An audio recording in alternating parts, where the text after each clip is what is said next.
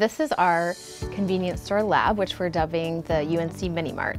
And the idea here is really a laboratory environment that is trying to look as much as possible like a real store, and we'll use it then to test the impact of different obesity prevention policies. Basically, we realized that there is a lot of experimental work out there looking at things like sugary drink taxes or warning labels, but none of it's done in a really realistic setting. And what we're able to do here that we can't do in an online setting is measure what they purchase in the store and then what they take home and consume. And that kind of objective evidence is really useful for policymakers who rely on what is the best evidence, what can we really glean from what would happen if this policy were implemented. We want to be able to go to lawyers, advocates, policymakers, and give them evidence about what types of policy designs will actually be effective in improving the healthfulness of what people buy. We're hoping this is just a launching point, so for the couple of studies we're doing this year, we'll definitely be using the store, but then we're very open to other researchers using this for their own purposes. Really, we think that this could be used to test all sorts of health behaviors.